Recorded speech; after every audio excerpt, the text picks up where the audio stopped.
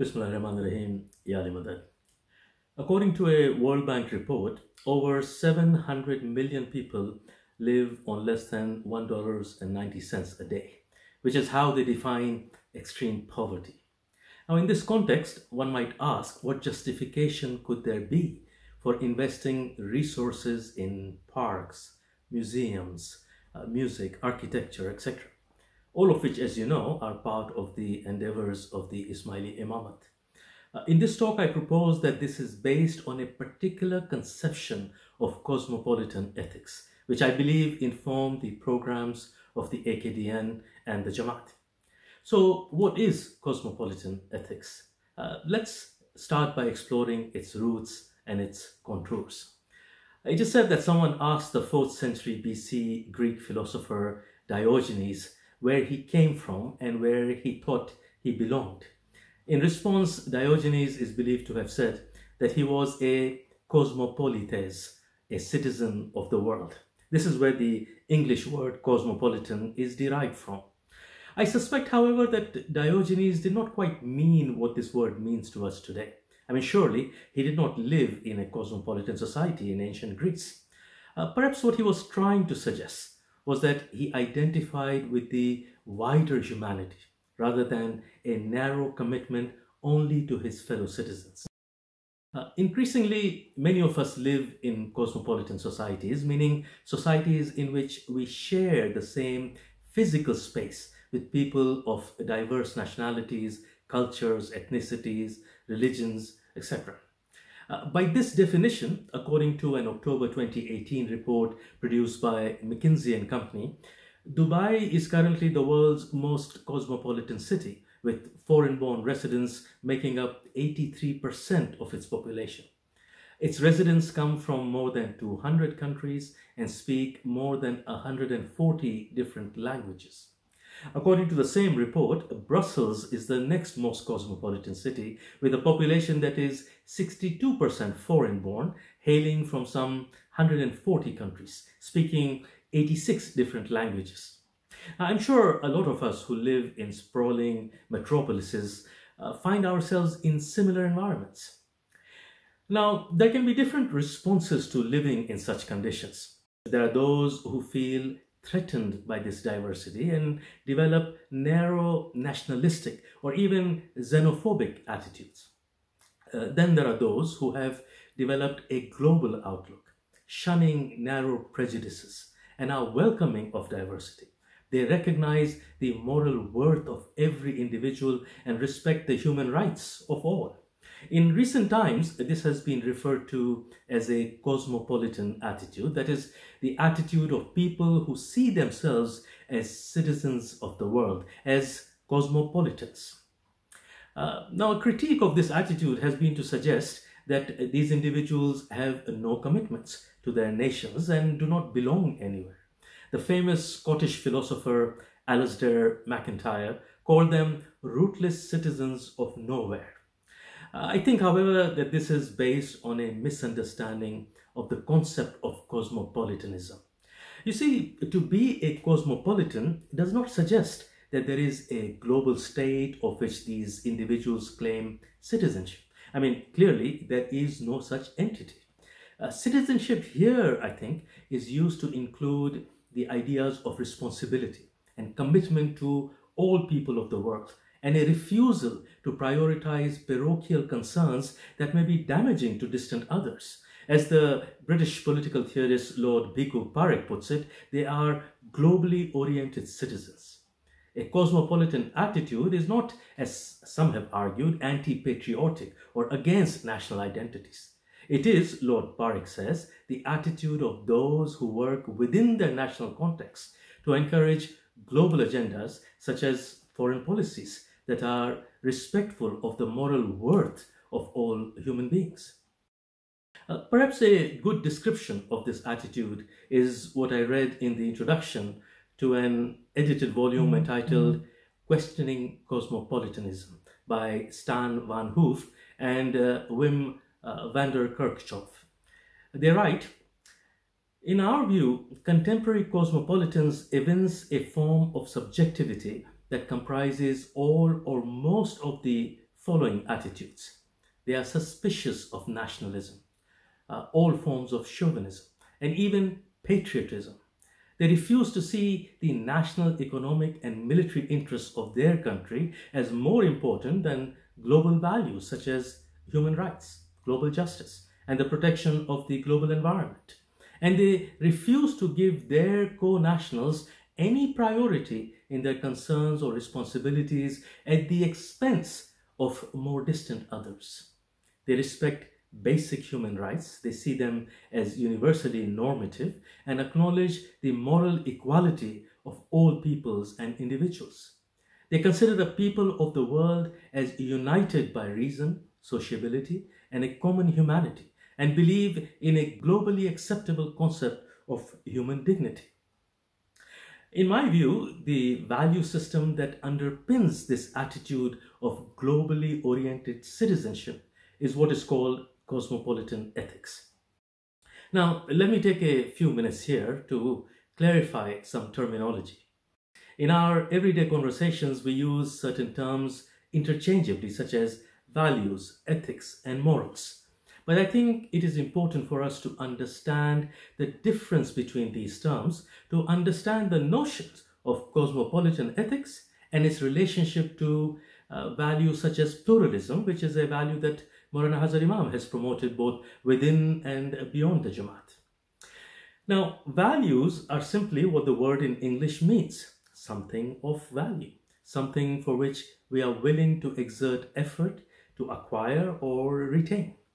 So, for instance, we value family unity and will go a long way to preserve it. Then there are other values such as honesty, integrity, kindness, justice, etc., which have a moral dimension. In the same vein, pluralism, that is, respecting and valuing diversity, is a value. Now, some values are universally accepted, while others are not. Pluralism is a classic example of a value that is not universally accepted, even though you and I might think that it should be. Also, all of us do not value the same things equally. This is important, particularly in situations where there is a conflict of values. Take, for instance, the value of time and money. Both are values for us, but each one of us might value them differently. If I can save 1 hour of my time by paying someone, say, £25 to do some work like mowing the lawn, I might be willing to do that because I might value my time more than that £25. For someone else, however, they might think that it is too much of a price to pay for 1 hour of work. Now, this is just a simple, perhaps even simplistic example of how we value values differently. Life, of course, is much more complicated and sometimes presents us with situations where much more important values are in conflict. For instance, when as citizens, we have to make choices between our rights to privacy and our security. The process that we go through to arrive at our decision in such situations of conflict of values is what is called ethics.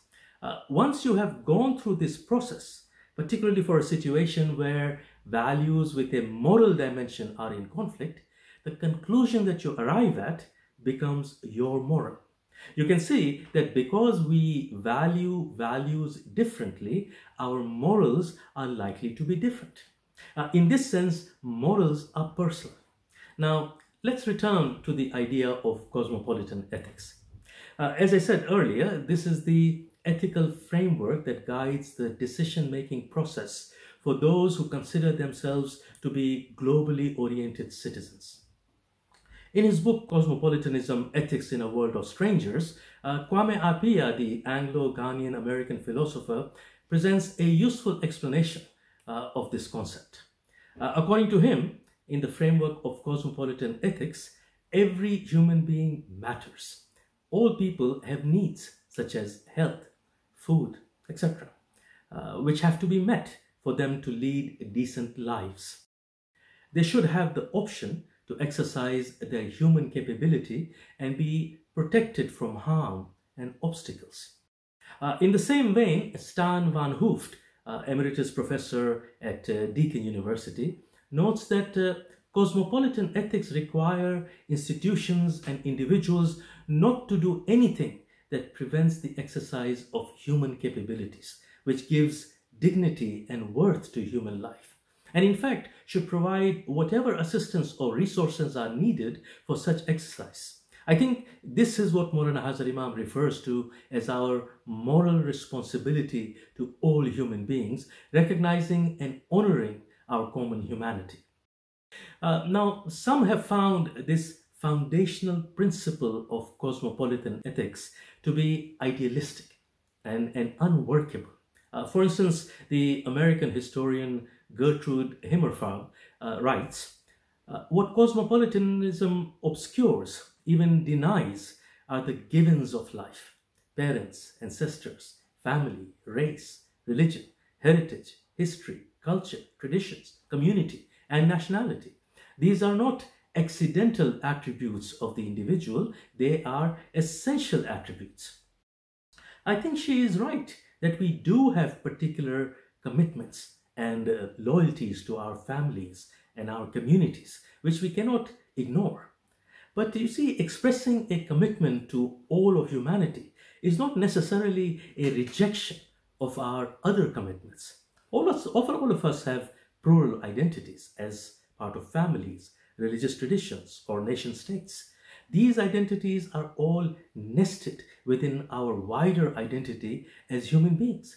So, affirming our identity as a citizen of the world does not require us to deny our other identities and commitments. As the famous Indian economist Amartya Sen puts it, primary allegiance does not eliminate the possibility of other allegiances. In fact, the values that underpin our loyalties and commitments to those other entities, such as caring for relatives, loyalty to one's country, etc., can surely be absorbed in the set of values that are amalgamated in cosmopolitan ethics, as these are likely to be shared by those amongst whom we live. But at the same time, we must recognize that we live in an age where our behavior and actions can impact distant others. As we saw not too long ago, some ill-considered cartoons published in Europe can cause upheavals in many other countries. Something we write on social media can cause challenges for members of a community in other parts of the world. Similarly, our constant demand for lower prices for products might mean that people who produce those products might get paid even less or have their human rights violated so that products can be manufactured cheaply. So those distant strangers have as much right to be included in the scope of our ethical considerations as those who are close to us. And this is not just a personal view. It is also reflected in the preamble to the Universal Declaration of Human Rights of 1948, which asserts that recognition of the inherent dignity and of the equal and inalienable rights of all members of the human family is the foundation of freedom, justice, and peace in the world. So it should come as no surprise to us that Maulana Hazar Imam has also championed this notion of cosmopolitan ethics. Let's listen to extracts from the 2015 Jodidi lecture delivered by Maulana Hazar Imam at Harvard University in the USA, where he lays out his understanding of the idea of cosmopolitan ethics. What all of this means is that the challenge of living well together, a challenge as old as the human race, can seem more and more complicated. And so we ask ourselves, what are the resources that we might now draw upon to counter this trend? How can we go beyond our bold words and address the mystery of why our ideals still elude us? In responding to that question, I would ask you to think with me about the term I have used in the title of this lecture, the cosmopolitan ethic. For a very long time, as you know, the term most often used in describing the search for human understanding was the word tolerance. In fact, it was one of the words that was used in the 1955 text to describe one of the objectives of this Jadidi lecture. In recent years, our vocabulary in discussing this subject has evolved. One word that we have come to use more often in this regard is the word pluralism, and the other is the word cosmopolitan. You may know that our AKDN network a decade ago cooperated with the Government of Canada to create a new global center for pluralism based in Ottawa, designed to study more closely the conditions under which pluralist societies can thrive. A pluralist cosmopolitan society is a society which not only accepts difference, but actively seeks to understand it and to learn from it. In this perspective, diversity is not a burden to be endured, but an opportunity to be welcomed. A cosmopolitan society regards the distinctive threads of our particular identities as elements that bring beauty to the larger social fabric. A cosmopolitan ethic accepts our ultimate moral responsibility to the whole of humanity, rather than absolutizing a presumably exceptional part.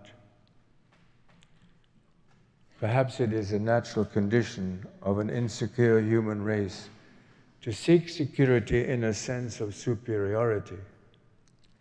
But in a world where cultures increasingly interpenetrate one another, a more confident and a more generous outlook is needed.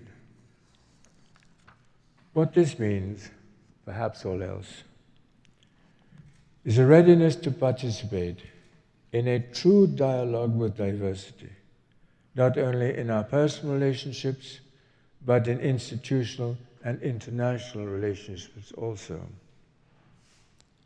But that takes work, and it takes patience. Above all, it implies a readiness to listen.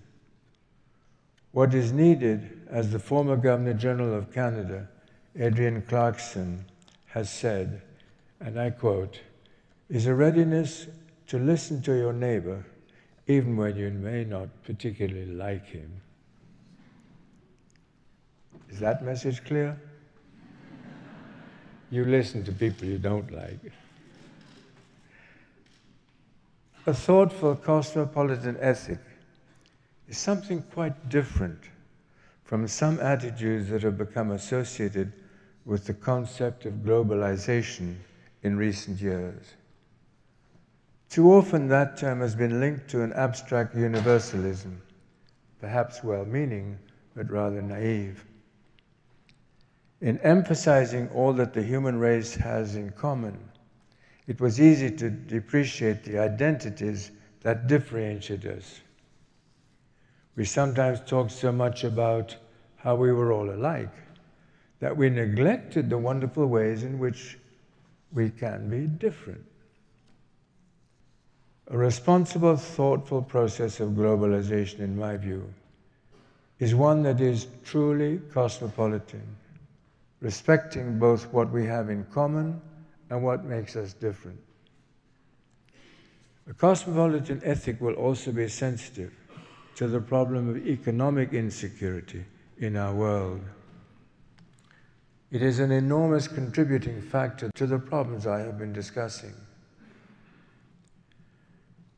Let me repeat in conclusion that a cosmopolitan ethic is one that will honor both our common humanity and our distinctive identities, each reinforcing the other as part of the same high moral calling.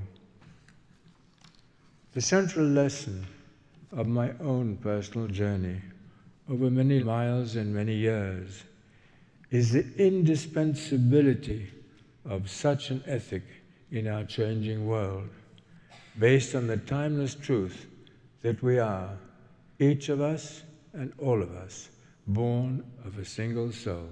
Thank you. Please do take the time to watch the whole speech on the AKDN website.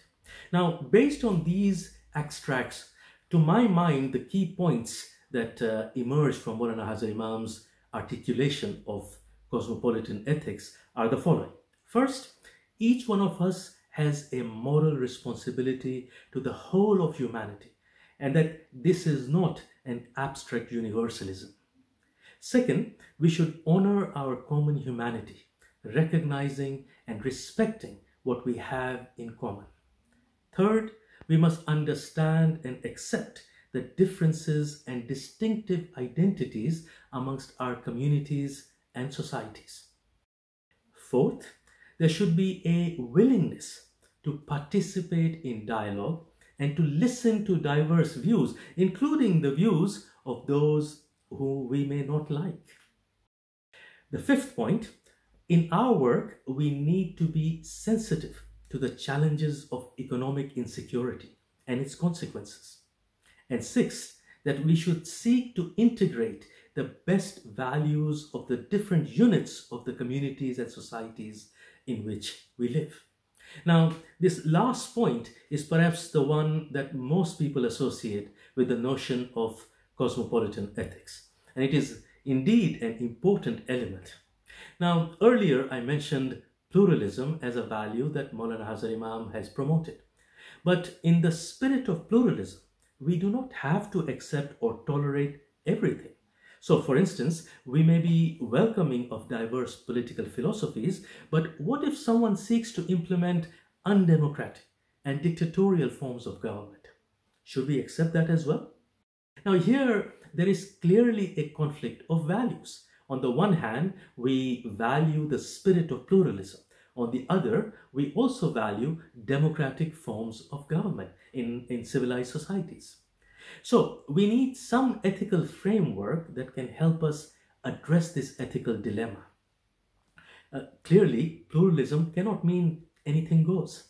There have to be some limits or boundaries. The question is, who sets those limits or draws those boundaries?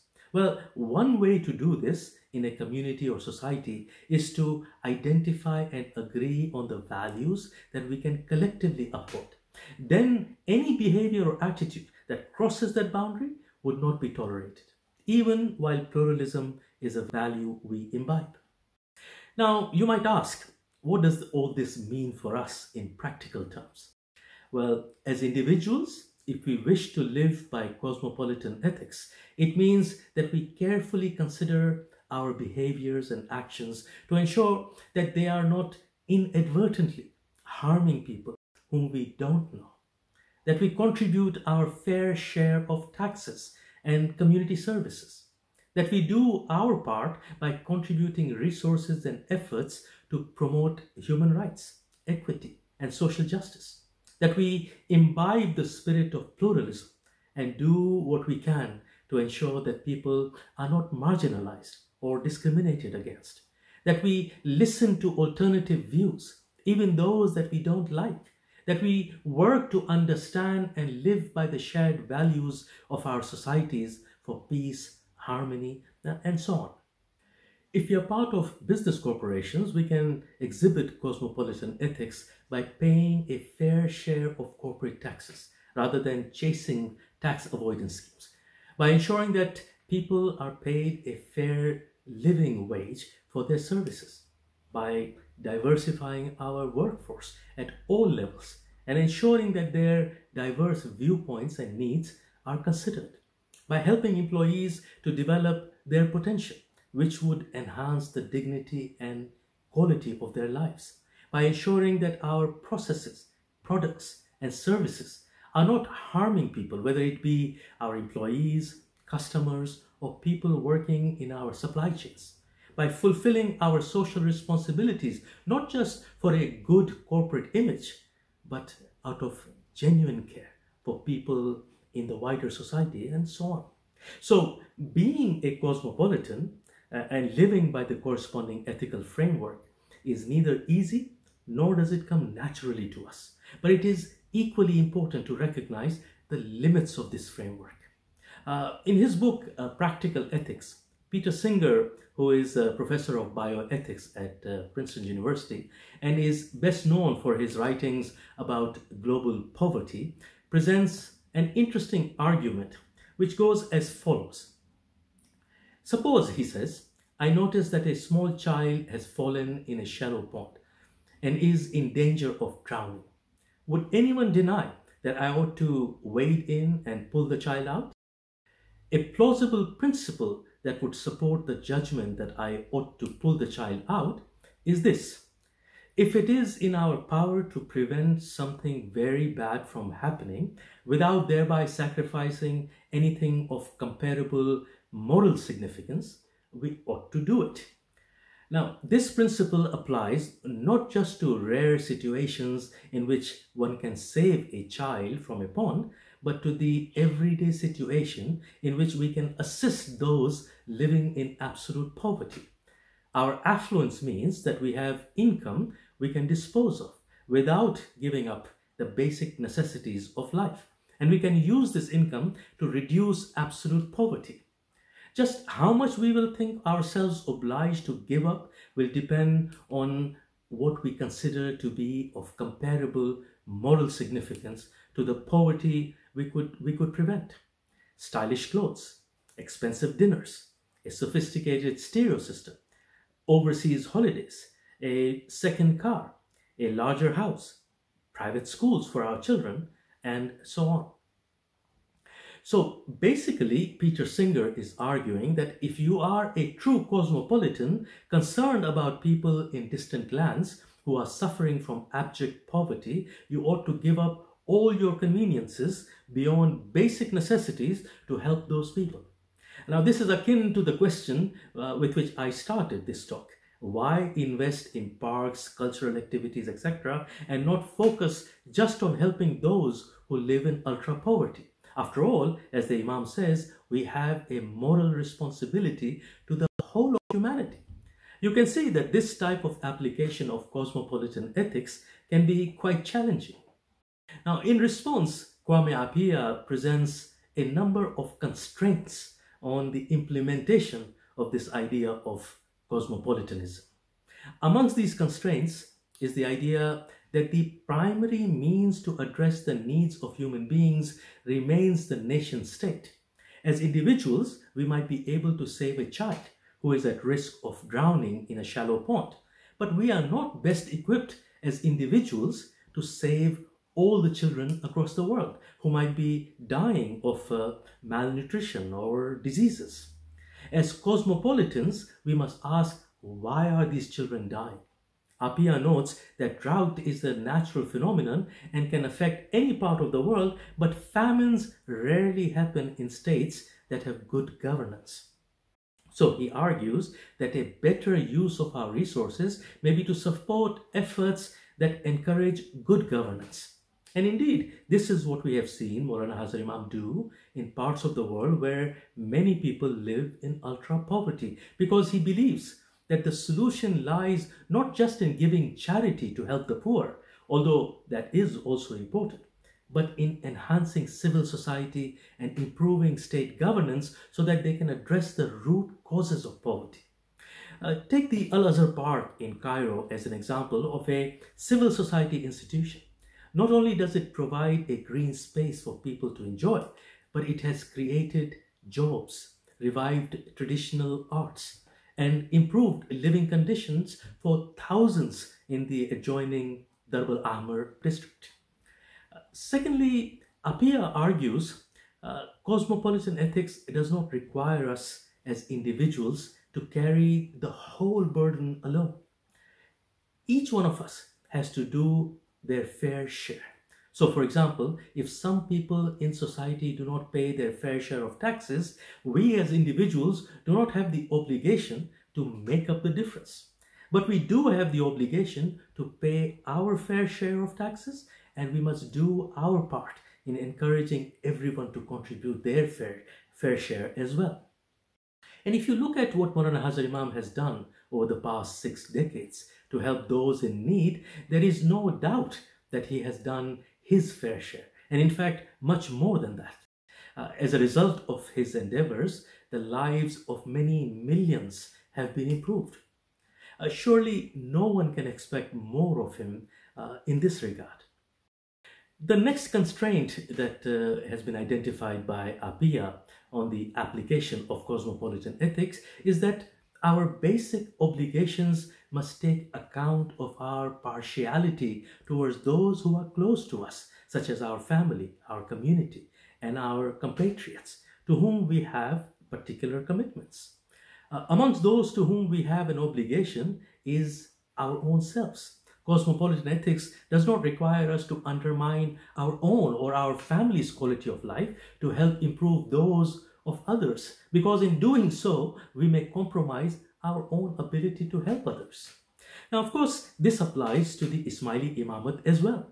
The Imam has commitments not just to the underprivileged across the world, but a particular commitment to all of his murids as well, both in the East and in the West.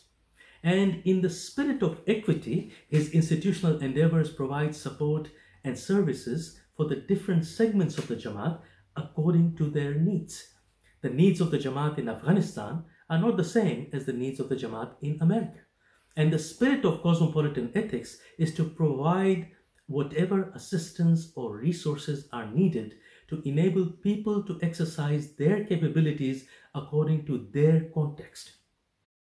In my view, his creativity is in establishing institutions that not only serve the local community, but also enhance their capacity to be of service to others. Take the concept of the Time and Knowledge Nazrana, which was conceived by Maulana Hazrat Imam. Not only does it facilitate high quality services for the local community, but creates a bridge for the transfer of knowledge across different parts of the world.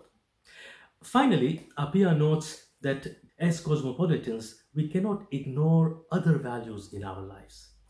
Life cannot just be about reducing poverty or saving children.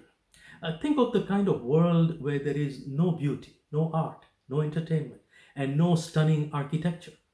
Quite apart from the dullness of our collective experiences, what would that do to all those who are employed in these fields of endeavor or otherwise rely on these aspects of life for their livelihood? This is why the Ismaili Imamat is invested not just in poverty alleviation, but also in cultural activities, architecture, music, etc. This is also consistent with the Imamat's broader definition of quality of life, which is not just the standard of living, but includes the capacity to do things that one wishes to do, such as freedom of thought and speech, and the capacity to practice one's faith, and also protection from indignity, discrimination, and so on. A few months ago, I visited the 700-year-old Baltit Fort in Hunza, which has been restored as part of the Aga Khan Historic Cities program. Apart from attracting over 15,000 visitors every year, I witnessed how this restoration has been a source of cultural pride for the local community. It has improved the roads and infrastructure for the local inhabitants, and it has contributed to preserving indigenous values and traditional building practices. It has also created income-generating opportunities, particularly for women from poor households. I remember meeting a lady who now runs a very small cafe near the Baltit Fort, which does brisk business. I was told by the tour guides that the project has also involved women in non-traditional activities such as topographic and building service, carpentry, hospitality, and tourism. So you can see how these sorts of projects, while not addressing poverty directly, have the potential to positively transform the lives of people in the entire neighborhood. And in this way, it is entirely consistent with the conception of cosmopolitan ethics that I have described. With these constraints, the application of cosmopolitan ethics becomes realistically possible. And in our interconnected and cosmopolitan societies, this framework can be very valuable and perhaps even essential. In his book, Mankind and Mother Earth, the famous British historian and philosopher Arnold Toynbee notes that there are inherent dangers in our increasing interconnectedness and calls for developing ways to address them peacefully. He laments what he calls a morality gap in world affairs that can mediate between our growing capabilities for destruction and the evil purposes for which it can be used. Perhaps cosmopolitan ethics can provide a shared moral framework to address these challenges. Let me conclude with the following quote from the Bengali poet and Nobel laureate Rabindranath Tagore, which presents his understanding of cosmopolitanism. Tagore writes, "We must know that the great mind of man is one, working through the many differences which are needed to ensure the full result of its fundamental unity. When we understand this truth in a disinterested spirit, it teaches us to respect all the differences in man that are real, yet remain conscious of our oneness, and to know that perfection of unity is not in uniformity, but in harmony." I hope you have found this brief exploration of cosmopolitan ethics useful. Thank you for listening to this talk. Yali Madat.